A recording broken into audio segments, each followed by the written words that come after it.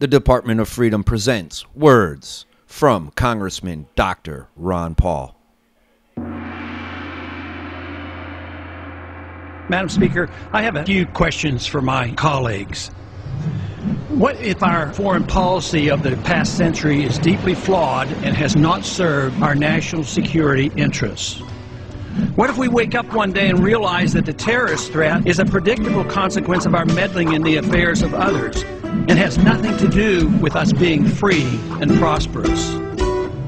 What if propping up repressive regimes in the Middle East endangers both the United States and Israel? What if occupying countries like Iraq and Afghanistan and bombing Pakistan is directly related to the hatred directed toward us? What if someday it dawns on us that losing over 5,000 American military personnel in the Middle East since 9/11 is not a fair trade-off for the loss of nearly 3,000 American citizens, no matter how many Iraqi, Pakistani, and Afghan people are killed or displaced? What if we finally decide that torture, even if called enhanced interrogation technique, is self-destructive and produces no useful information, and that contracting it out to a third world nation is just as evil? What if it is finally realized that war and military spending is always destructive to the economy? What if all wartime spending is paid for through the deceitful and evil process of inflating and borrowing? What if we finally see that wartime conditions always undermine personal liberty? What if conservatives who preach small government wake up and realize that our interventionist foreign policy provides the greatest incentive to expand the government? What if conservatives understood once again that their only logical position is to reject military intervention and managing an empire throughout the world? What if the American people woke up and understood that the official reasons for going to war are almost always based on lies and promoted by war propaganda in order to serve special interests? What if we as a nation came to realize that the quest for empire eventually destroys all great nations? What if Obama has no intention of leaving Iraq? What if a military draft is being planned for the wars that will spread if our foreign policy is not changed? What if the American people learn the truth, that our foreign policy has nothing to do with national security, that it never changes from one administration to the next? What if war and preparation for war is a racket serving the special interests? What if President Obama is completely wrong about Afghanistan and it turns out worse than Iraq and Vietnam put together? What if Christianity actually teaches peace and not preventive wars of aggression? What if diplomacy is found to be superior to bombs and bribes in protecting America? What happens if my concerns are completely unfounded? Nothing. But what happens if my concerns are justified and ignored? Nothing good. And I yield back the balance of my time.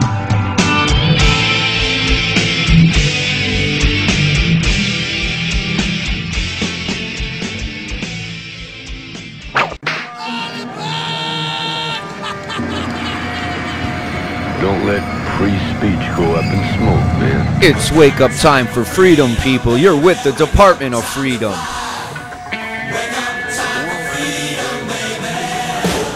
Welcome to tonight's presentation, where we'll be taking a brief look into what has become known as the elusive Bilderberg Group. I'm as mad as hell, and I'm not going to take this anymore! The Bilderberg Group is an international, annual, invitation-only conference, usually with more than 120 to 150 of the globe's most influential leaders. In fact, the Bilderberg meetings are a group composed of European royalty, heads of state, Wall Street investors, politicians, international bankers, prominent businessmen, media executives, and military leaders from around the globe. It is always closed to the public and the press, and privacy is ensured by none other than armed agents.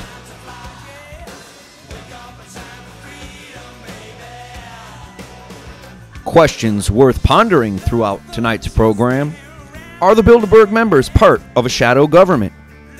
Is the Bilderberg Group part of the Illuminati, working in harmony with other organizations, such as the Club of Rome, the Trilateral Commission, the Royal Institute of International Affairs, the Council on Foreign Relations, the United Nations, and other nefarious groups? Or perhaps the Bilderberg Group are simply members of an elite group, a think tank, sharing thoughts and a spot of tea. It's for you to decide, folks. Enjoy the program on the Bilderbergs. For the last half-century, an elite organization called the Bilderberg Group has met annually all around the world in total secrecy, behind closed doors and with no official press coverage. It started in 1954 when the world's most powerful people joined forces in the Netherlands at Hotel Bilderberg, where Prince Bernhard, a former Nazi party member, was integral in its formation. Last year it was in Zurich, Switzerland. It was believed that the group discussed how to handle the Arab Spring at that conference. And this year they're meeting in the wealthy city of Chantilly, Virginia, right next to Washington, D.C. The group is comprised of 130 or so of the world's top elites in politics, banking, food, oil, media, and national defense. Some of the most notable attendees have been Ben Bernanke, Bill Clinton, Timothy Geithner, Bill Gates, Tony Blair, and Colin Powell. Others include Queen Beatrix of the Netherlands, Prince Charles, George Soros, and Alan Greenspan.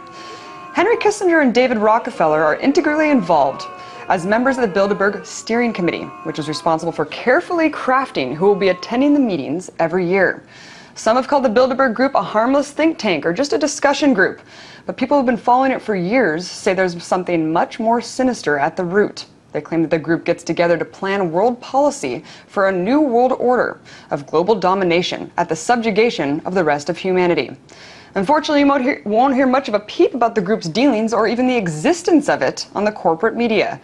This could be because the media moguls that have attended are sworn to secrecy. Check out what Rockefeller has said about the media coverage of Bilderberg. In his memoirs, multi-billionaire David Rockefeller said, quote, "Some even believe we're part of a secret cabal working against the best interests of the United States, characterizing my family and me as internationalists, and of conspiring with others around the world to build a much more integrated global political and economic structure. One world, if you will. And if that's the charge, I stand guilty, and I'm proud of it." He also allegedly said that he's grateful to media outlets like the Washington Post, the New York Times, whose magazine directors have attended their meetings and promised to keep it discretionary for almost 40 years, saying it would have been impossible for the group to develop its plan for the new world if it would have been subject to the lights of publicity during all those years. And while the public might not know exactly what's going on there, many people agree that the people who attend the meetings are the world's most powerful movers and shakers. Just take a look at this Drudge poll. It's a poll conducted to ask people what they really think of the Bilderberg Conference. Over half of the people that polled said that the people who attend the conference are the real power masters of the world. 14% say they think it's just a false conspiracy theory, and 35% say it's a little bit of both.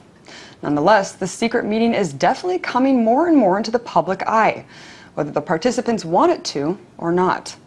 Meanwhile, while Bilderberg attendees were questioned by independent journalists about what really goes on there, they completely skirt the issue or even deny having attended in some instances. So what is really going on in these meetings? What the hell is going on here? That's what I want to know.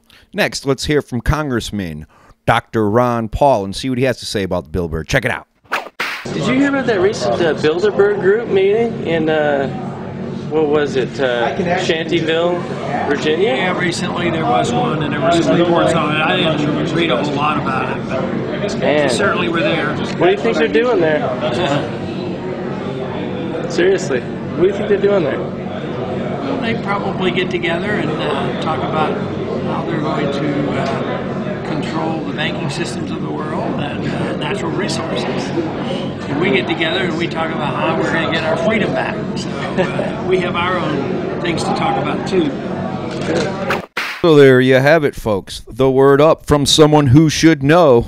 A congressman, that's right, many times over, and Dr. Ron Paul, that's right, presidential candidate, also many times over, says, what about the Bilderberg? He says they're talking about how they're going to control the banking systems of the world and its natural resources. Sounds and smells like a flim flam to me, folks. I don't know about you. Next up, let's hear some words concerning Bilderberg Group from none other than radio host Mr. Alex Jones. Check it out.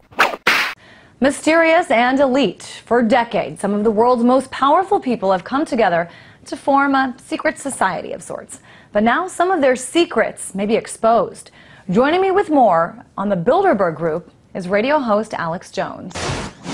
Alex, I'm wondering what you think about this. Does this mean that the ins and outs of the Bilderberg Group will become more mainstream now that this author is coming out to talk about it more?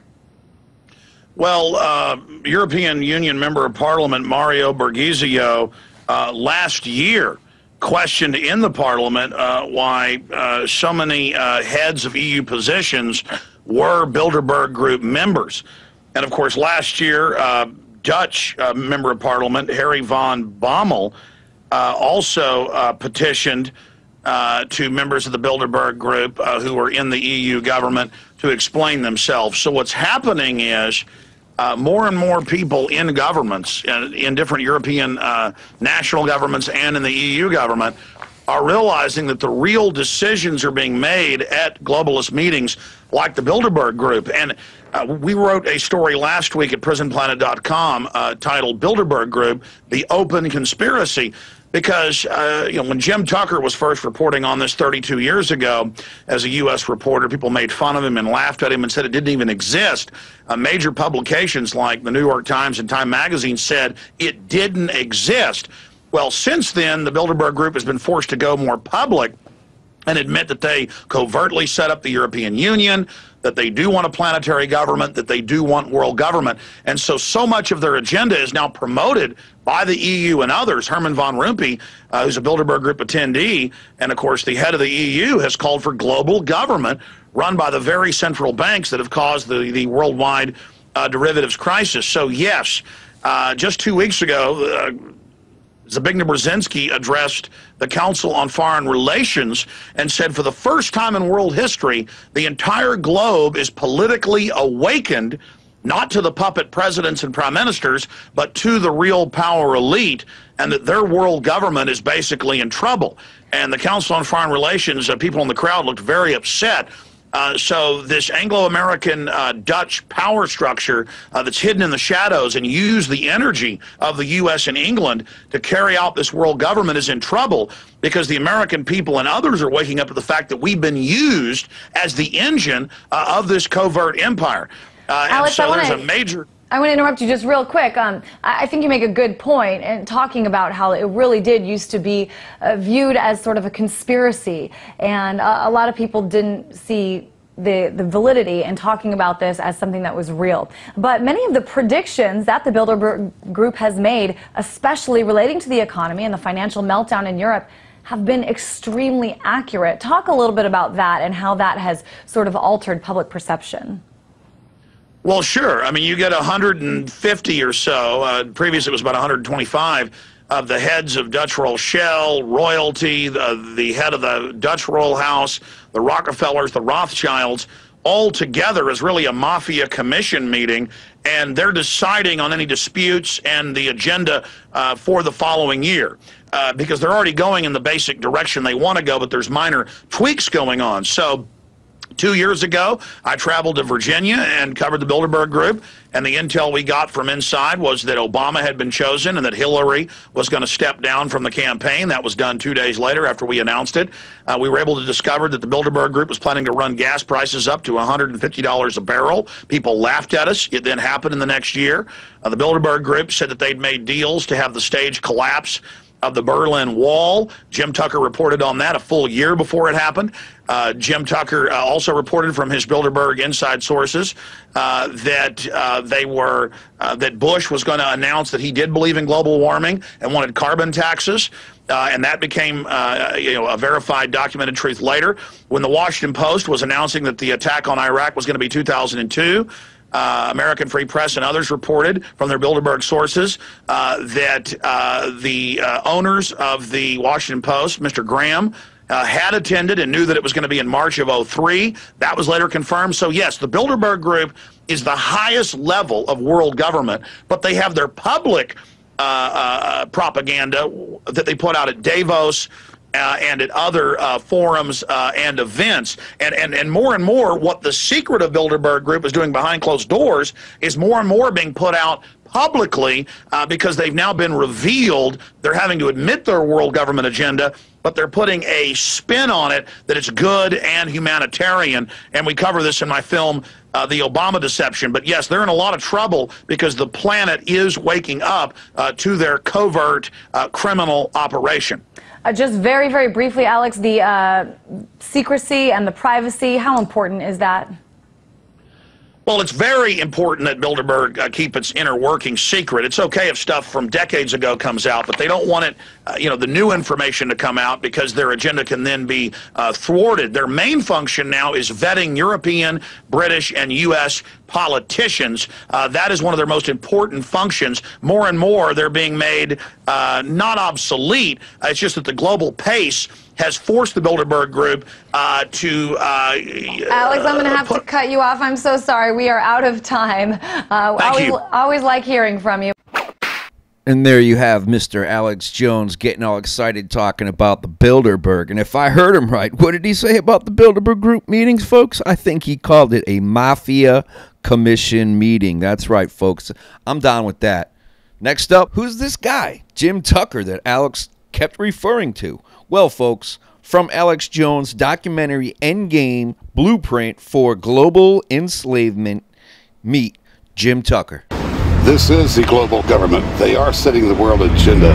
Inside right now, they're deciding on whether or not there will be a war with Iran, whether or not taxes will increase, whether oil prices will be suppressed. Veteran newspaper reporter Jim Tucker has been covering the Bilderberg meetings for over 30 years. 120 of the world's most powerful men, heads of state from Europe, high officials of the United States government. First heard about Bilderberg in 1975. And I said, I don't believe it. Who in hell's Bilderberg? And why is it so secret? Why does it have armed guards outside? Why is it sealed off? The newspapers totally ignore it. The reason they want secrecy is because they're doing evil. Evil is done under the cover of darkness. Good works are done in the sunshine. Since then, I've never stopped pursuing Bilderberg or the whole international gangster organization. Hey, is the hotel open? Is Bilderberg meeting here this weekend? So, Jim, you got the list. Yeah. That's the car that's been on our ass. Yeah. Some shots were fired, but they were far above my head. Well, they're very likely Bilderberg boys. And only an educated, informed public can stop them in their tracks. And there you have it, folks. You've been introduced to Mr. Jim Tucker, and you heard him say only an educated and informed public can stop them in the tracks, referring to the Bilderberg Group. Right in my hand, folks, I have the Bilderberg Diary put out by the American Free Press back in 2005. And I'll tell you some of the things that you can learn from Jim's book, that there is, in fact, a highly organized conspiracy between influential politicians and bankers to give each more of what they crave, power and money. That both of these have been contributed by you and millions of other deluded taxpayers and voters. That the conspiracy includes bringing down all national governments and, by fraud and bribery, substituting a world government. And that the consumers, taxpayers, and voters are victimized by the so-called free press, which is literally part of the conspiracy. That wars are started to advance the interests of those acolytes of evil who routinely send thousands of deceived young men to die while they pocket the wages of sin, and much, much more in Jim's book, The Bilderberg Diary. Next on this evening's program, we are going to hear from researcher, journalist, and author of the book, The True Story of the Bilderberg Group. Meet Daniel Esterlin. Now, secretive and elite, the Bilderberg Group, which unites some of the world's most powerful people, has been meeting behind closed doors for decades. Its activities have become shrouded in a mist of conspiracy theories, with some claiming the members are trying to create a new world order. Well, one investigative journalist has just revealed to the European Parliament all he claims to have discovered about the Bilderbergers. And Daniel Esterlin joins me now live from Brussels. Many thanks for joining us this evening, Mr. Esterlin. So tell us more about what you found out about the group and what you believe it does. Well, thank you. First of all, thank you so much for having me. I found out over almost 20 years of research that what's today is called the Bilderberg Group already existed over 800 years ago. They were back then called the Venetian Black Nobility. In fact, Bilderberg is the creation of the Synarchy movement of empires, who are the plenipotentiary founders and financiers of Hitler. And Synarchy International, they in turn were founded by the Martinist Freemason Esoteric Secret Society back in the 1770s as a kind of counterattack on the principles upon which the United States of America was built. So again, it's a lot of people speak of Bilderberg as a domain of conspiracy theories. Of course, it's not. It's a historical fact. And again, what's today called Bilderberg 800 years ago existed. It was called back then the Venetian Black Nobility. So interesting to hear that background. But what is it that you believe the group actually does today? And what evidence do you have to back up your claims? Well, the interesting thing is that a lot of people believe that Bilderberg is about one world government or creating the new world order, especially people point out to speech made by George W. Bush back in the 1990s about the creation of one world government. It's not about that at all. It's a meeting of people who represent a particular ideology. That ideology is of money. So the idea is not to create one world government, but rather the creation of one world company limited, where the financial concerns are far more powerful than any government on earth. And we're seeing right now as evidence, very, very simple.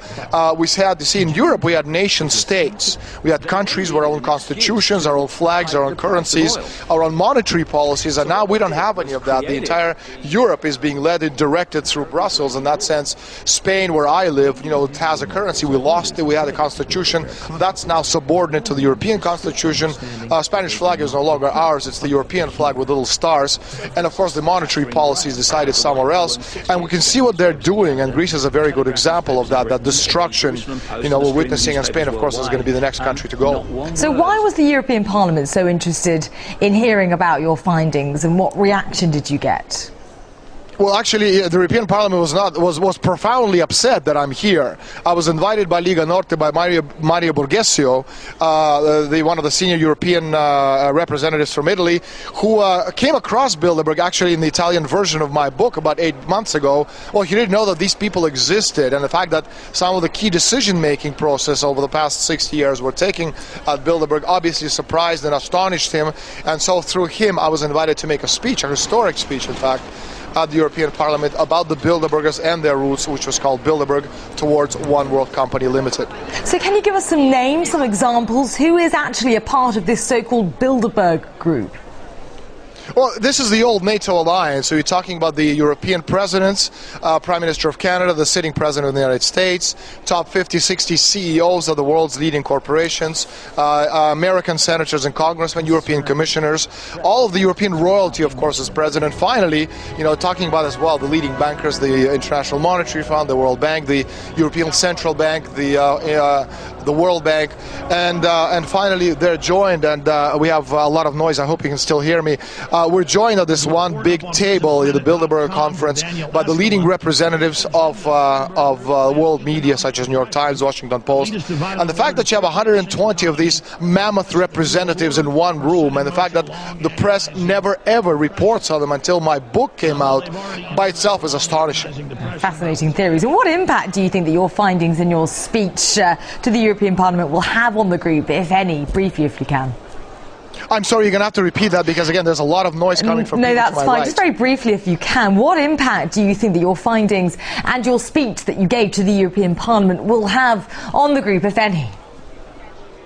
Well, I'm hoping it's going to be, an effect of an atomic bomb going off right in the middle of the parliament. A lot, obviously not literally, but figurative. The point is that Borghesio, that's Liga Norte group, is getting hundreds of calls from curious Italian media representatives who actually have never heard of Bilderbergers themselves, and so they want to know exactly how the decisions made at this very private organization fit into the world scheme. And Russia, in this particular sense, is very much a part of it, or victim of it, is as I reported back in 2005. By the summer 2008, Bilderberg is at their meeting talking about pushing the oil price to about $150 a barrel, and then they decided to push the oil price down, orchestrating it fall to about $30 a barrel, and it directly affects Russia because, again, China and Russia are the two main enemies of the people who are trying to create this one world government, and Russia having a lot of oil, if you can actually destroy the oil price and push it down, you're destroying Russia's economy. And China, on the other hand, which has no oil to speak of, anything you make requires a lot of oil, so by pushing the oil price, by orchestrating, you know, the price at $147.50 a barrel, you're destroying the Chinese economy. So yes, Russia, is, needless to say, has been on the receiving end of the Bilderberger planning and scheming. Okay, fascinating theories and a frightening thought, a figurative atomic bomb taking off in the European Parliament today. Okay, for now, many thanks. That was investigative journalist Daniel Estin talking to us from Brussels. So, what do you think there, folks? Is there a club? Are you part of that club? Seems to me, folks, we're getting clubbed by the Bilderberg Club, if you know what I'm saying. So let's all remember this, people. It's the Bill of Rights, not the Bilderbergs. You know what I'm saying? Now it's time we ask the question. So aren't there any laws against such meetings? Well, let's take a look, folks. See, there's the Logan Act. It's the United States federal law that forbids unauthorized citizens from negotiating with foreign governments. It was passed in 1799 and last amended in 1994. Violation of this Logan Act is a felony, punishable under federal law with imprisonment up to 3 years. The text of the Logan Act is broad and is addressed at any attempt of a U.S. citizen to conduct foreign relations without authority.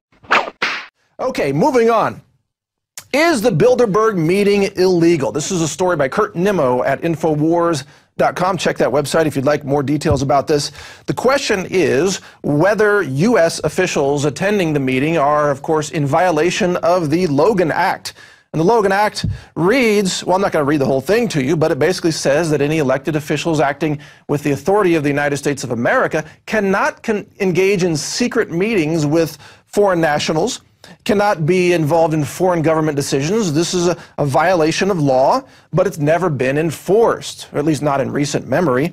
So if you look at the Bilderberg participant list, you see a large number of U.S. citizens, including U.S. Senator John Kerry, the governor of Indiana, who we mentioned earlier, the national security advisor, and a large number of bankers, business CEOs, and assorted other individuals.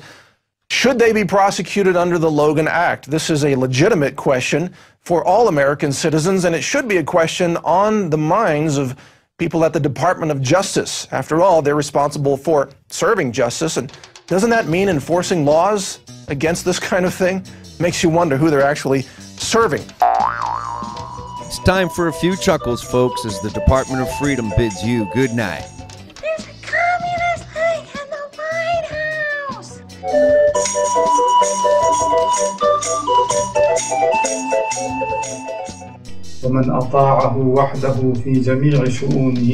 I'm looking forward to meeting with President Barack Obama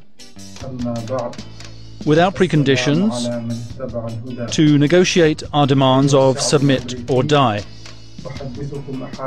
We have much in common, the same supporters, the same allies, and we both have friends who blew up the Pentagon.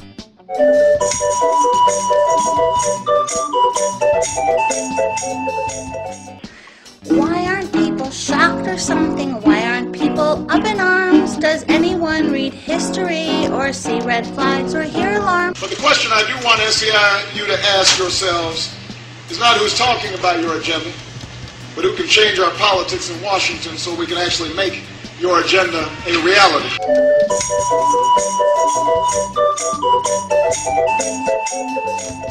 I probably wouldn't be standing here if it hadn't been for the SEIU endorsement. His grandparents were socialists, his mother was, his father was a communist. Your agenda's been my agenda in the United States Senate. Before debating health care, I talked to Andy Stern and SEIU members. Eating on how the government take over the banks and the car industry, and now he's trying to jam down our throats socialized medicine. This is a test of the emergency bonehead system. The boneheaders in your area in voluntary defiance of federal, state, and local authorities have developed this system to keep you informed in the event of a bonehead emergency. If this had been an actual emergency, the attention signal you just heard would have been followed by official supply information, police scanner news, and emergency bong hitting instructions. This concludes this test of the emergency bong hit system. Quit playing games with God! Wake up, America.